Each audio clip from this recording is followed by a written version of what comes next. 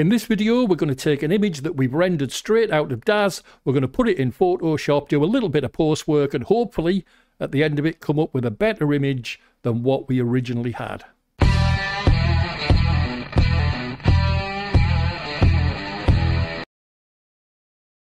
Hi there, welcome to my channel. My name is Rocco. I hope you're doing well. Post work. I often get asked, what type of post work that I do on my images, and I usually reply by saying not much. Obviously, I do some, like everybody does, or everybody should be doing.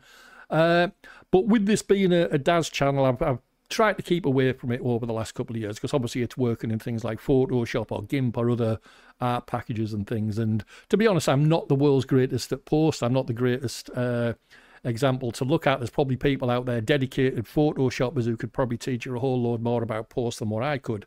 But as I do keep getting asked, I figured, well, I'll do a video on it just to show one of the techniques that I do tend to use, and one that I've been using of late. As you can see here over in the viewport, we've got this angelic figure with her wings all outstretched, looking fairly heavenly and whatever else that we might want to describe it as. Now, as you can probably see here, a lot of the grunt work has been done in Daz with the lighting and everything that's all set up as is. But what we're going to do, we're going to take this image and we're going to slip over to Photoshop. And we're going to continue with what we're doing in Photoshop. Now, I've already done a couple of little things on this image. I've narrowed the belt a little bit. It was sticking out a little bit here on the side of a dress. I've taken out a little highlight just down here that was on the dress. I don't know where it came from, but it was there. And there was a little bit of texture stretching on her thigh over here. And I've just, blended it into the rest of the skin to remove that away. All of them are simple things. You should, already be able to know how to do little things like that. But what we're going to do, we're going to apply this technique that I've been using of late to this image. It's just one technique that I use. There's other things that I use, but when I'm doing a more lighter image like what we've got here, I tend to use this one. It's fairly easy and it's fairly simple. Now, the first thing that I'm going to do is I'm just going to rename this layer. This is the layer that came out of Daz, and we'll just call it Original, just like that, just so that we know what we're working with. And then what I'm going to do, I'm just going to create 4 copies of this layer, and I'm going to do that by using Control-J, Control-J, Control-J, and Control-J. And what I'm going to do is rename these layers to Tone, Contrast, Colour, spelt correctly because we invented the language, and Tone, Tone, if I can get my keyboard right, Contrast, and Colour. You could do all of this in something known as a smart object within Photoshop, but I'm not going to complicate things if you're just a beginner to Photoshop to begin with. So we'll just do them on different layers like this. And if we take off these top 3 for now and click on Tone, what I'm going to do, I'm just going to come up to Image. I'm going to click that. I'm going to come down to Auto Tone, and I'm just going to give it a click.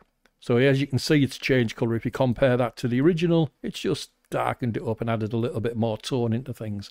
I'm then going to do a similar thing with contrast. If we turn that layer back on, come to Image, come to Auto Contrast to get a different version. I'm going to do the same with colour. So Image, Auto Colour to get another version.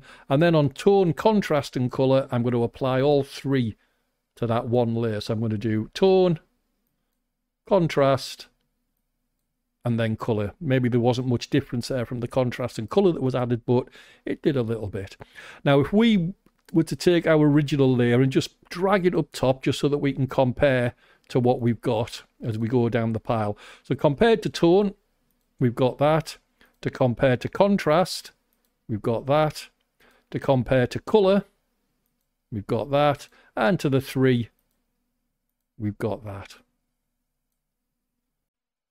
And now that we have our 5 layers in place, what we're going to do, we're just going to blend them into each other to come up with a final composite image come the end. Now, if I turn off these top 3 for a moment, because I'll just work on this one that we've labelled Tone for now, if we come up to this little drop-down menu, these are all the blend modes that we can blend one layer into another layer. And if we come down, you can see they all do different impacts and have different effects on things that we're going to be doing. Because this is somewhat of an angelic figure, I want to try and brighten the image up a little bit more than what it was in Daz. So I'm going to apply this screen blend mode onto our image. And so as you can see, it's really brightened up that image and really made it white, really white. And then what I'm going to do, I'm just going to lower the opacity down, and this gives me control of how much of that blend mode I want to filter through to our original layer. In this instance, I'm just going to go down to about 40%. You know, we'll just try that. It's not so bright now, but we've got to remember we do have other layers that we're going to blend into this. So now we'll come on to contrast.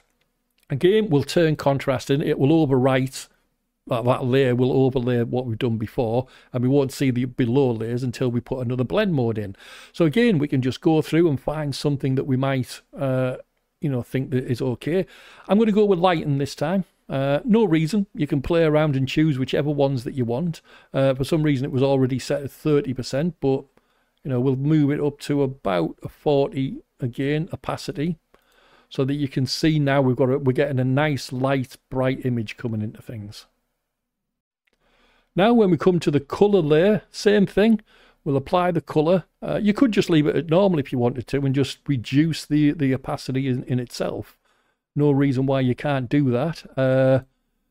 I will do it. Why not? We'll do that with the color rate, and we'll just leave it on the normal blend mode, but just lower the opacity down a little bit.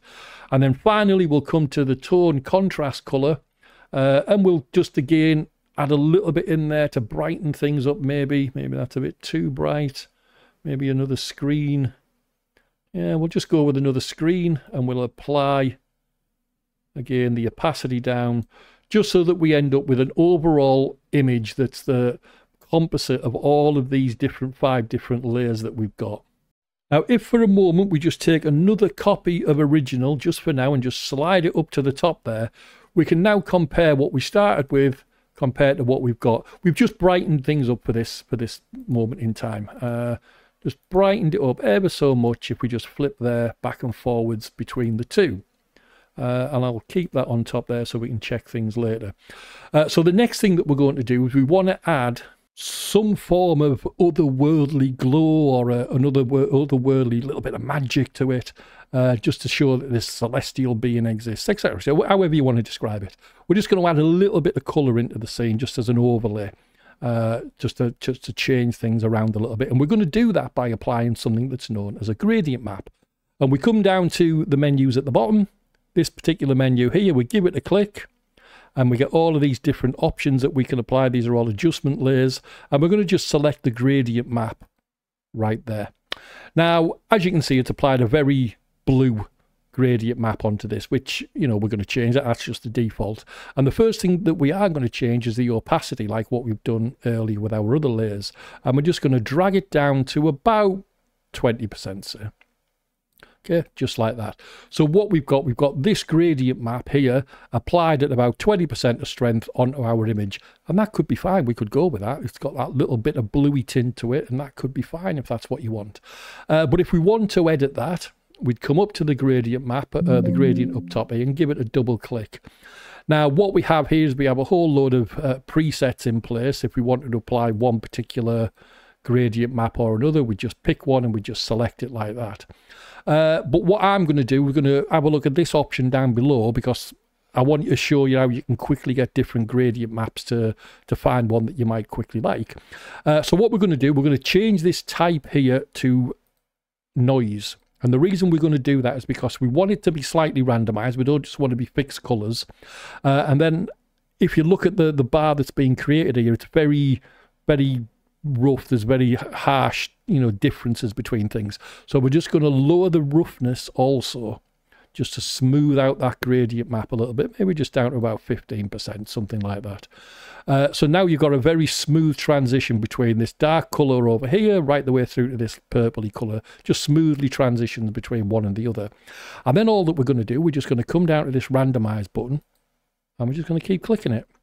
I'm going to keep clicking it just till we find something that we like. Now, in this instance, I've already got one that's ready made. So if I can't find anything here, just as I'm clicking, what I'll do, I'll bring in the one that I've already got ready made, and we'll just see how that looks like. So this is the gradient map that I created at another time.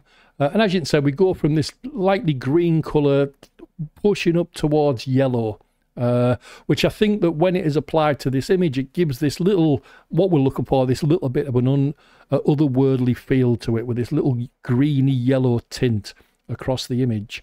And that's it. That's all that I tend to do with these type of things. Like I said, with these layers that I've done, you can just apply them in any way that you want. I mean, if we come down to colour, for instance, we could have changed something here. We could darken things up or apply different things just on the fly, and we can just change whatever we want to change whenever we want to change it. So I would play around with those different blend modes. I would play around with the gradient map and just see what you can come up with. There's no fixed, set, direct, exact way that you have to do it. Just have a play around and see what you can come up with. So there it is, a little bit of post work. Like I've mentioned, I'm not the greatest in Photoshop. I'll put a link down below to a guy who I tend to watch who really is good at Photoshop. Check him out. He's got loads of little tips and tricks there on, you know, working on images in Photoshop. If you've got something out of this video, give us a like, as that will tell YouTube that I'm a better YouTuber than what I actually am.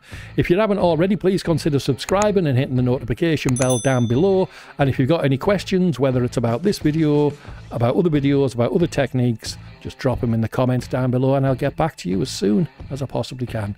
Thanks for watching. I'll see you next time. Bye bye now.